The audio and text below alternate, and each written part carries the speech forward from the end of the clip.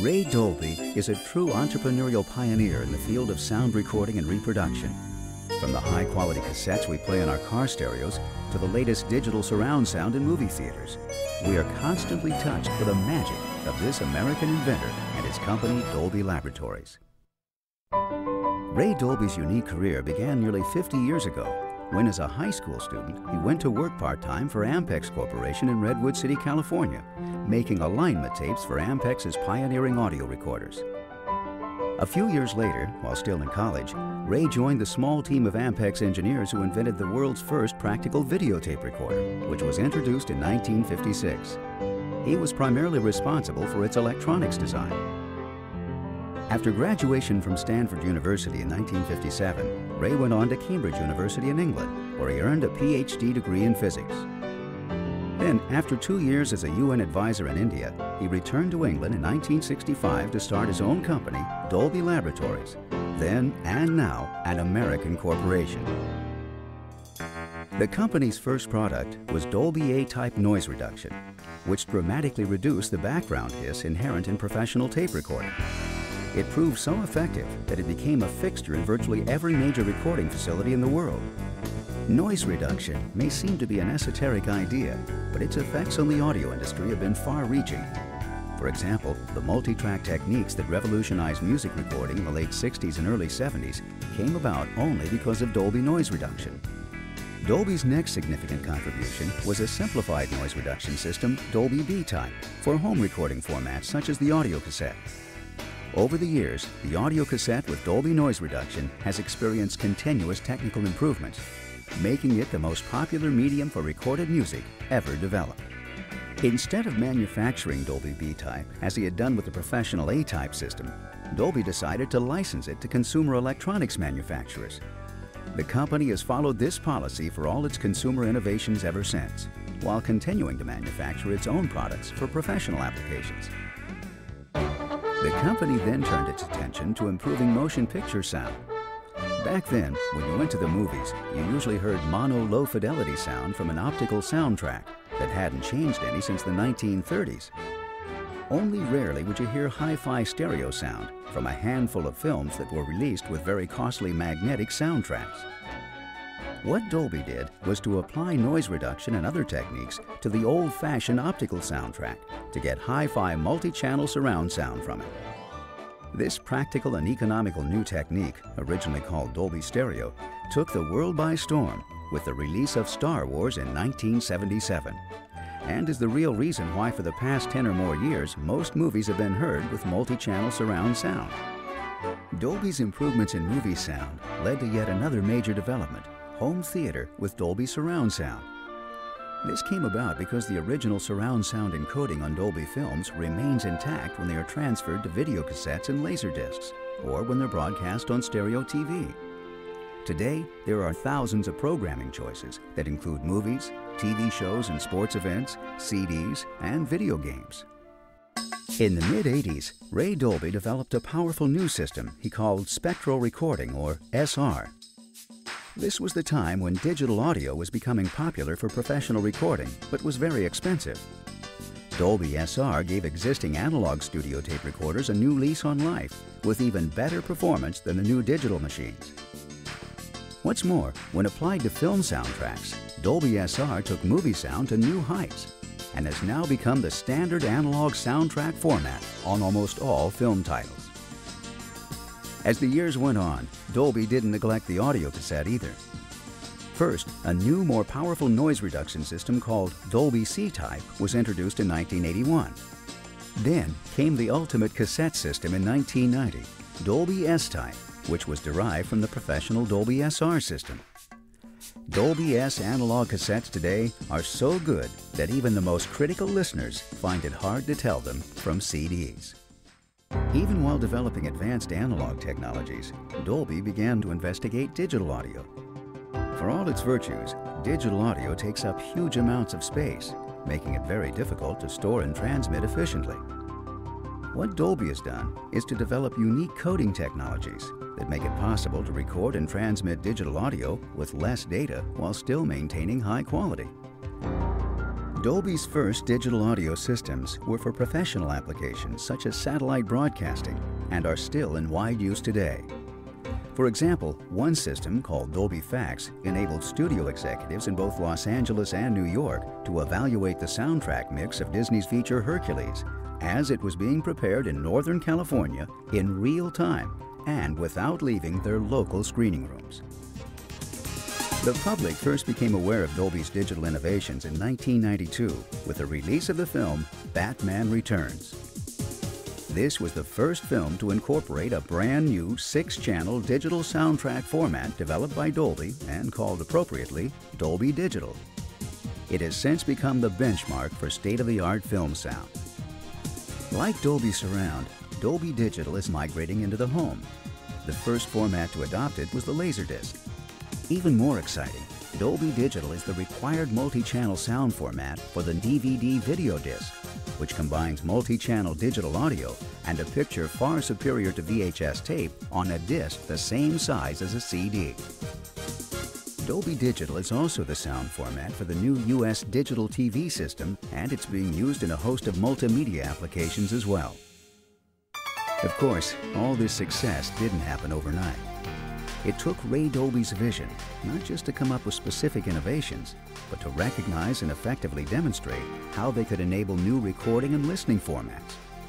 It took the decision to manufacture professional audio equipment on the one hand and to license consumer products on the other. And it took setting up not only R&D, engineering, and manufacturing facilities, but also unique licensing and film sound programs, widely regarded as models of their kind, to bring Dolby technologies out of the lab and into the real world worldwide.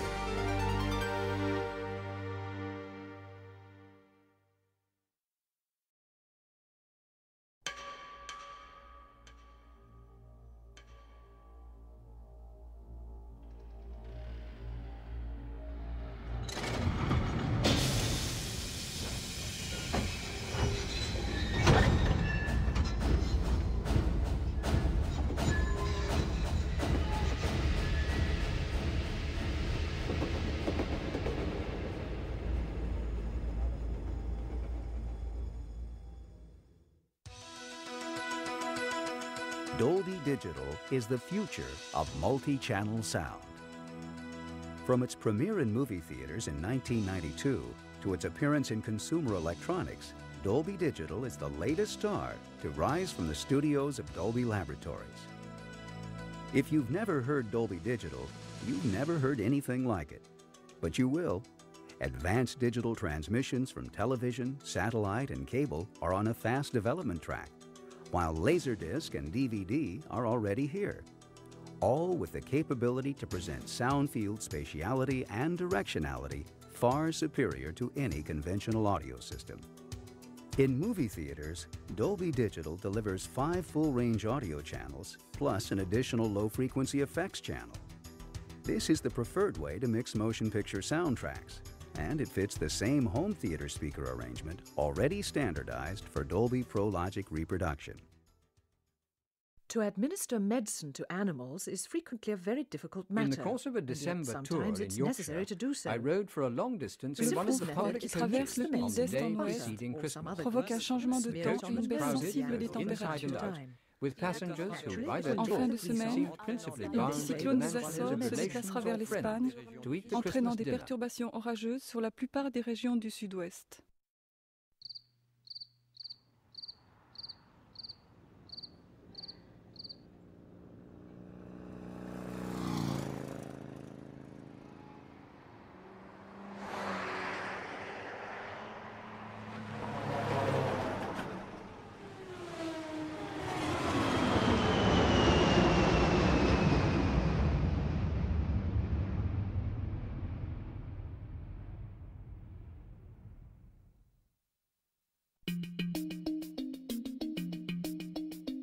Laserdisc brought home Dolby Digital in 1995 with the full 5.1 channel bit stream in the space previously used for just 1 channel of FM audio.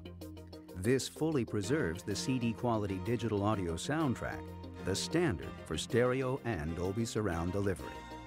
Laserdisc's unique ability to carry 3 separate soundtracks Dolby Digital, Stereo PCM Digital, and Mono FM Analog all at the same time means these discs are compatible with every existing Laserdisc player and home audio-video system. DVD was designed from the start to incorporate Dolby Digital, so there is no longer a requirement for a separate stereo audio soundtrack on the disc.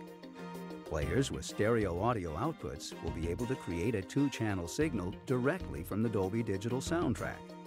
It can be optimized to work perfectly with Dolby Pro Logic decoding or with conventional stereo playback. With Dolby Digital multi-channel audio and MPEG-2 component video, DVD delivers a level of signal quality previously experienced only in audio-video production studios. Here are some additional features inside all Dolby Digital decoders designed to optimize the performance of home theater systems. Dolby Digital provides a bass management system to match the audio signals to the types of speakers used. Whether you have full-range speakers in every channel, smaller satellite speakers in a subwoofer, or some combination of both, the bass signals can be redirected to the speakers best able to handle them. Dolby Digital bit streams include a dialogue normalization feature to reduce the sometimes big changes in listening level that occur when switching from one program source to the next. Dolby Digital offers the user a way to reduce the dynamic range when needed, based on control signals put into the bitstream by studio engineers. The high dynamic range of movie soundtracks is exciting, but not when baby's sleeping. Dolby Digital provides time delays for the center and surround channels to ensure all the sounds arrive precisely at the same time, even if some of the speakers are positioned a little too close, as is often the case. This aids in proper sound field reproduction. Dolby Digital ensures compatibility with all playback systems. 5.1 channel, Dolby Pro Logic, stereo, and even monaural are all supported. Once delivered, the audio may be further processed by special techniques intended to enhance the experience in a particular way. Some quite subtle, others very dramatic. This may be done by changing the frequency response and directionality of the sound and using special loudspeaker designs with unique radiation patterns, such as licensed by THX. Or by using sophisticated digital signal processing techniques such as Cinema DSP, you can recreate the sensation of being in a real movie theater. These are all options to be considered, and with careful selection and use, the home theater experience may be enhanced just the way you like it. Dolby Digital, the future of multi-channel sound, has arrived.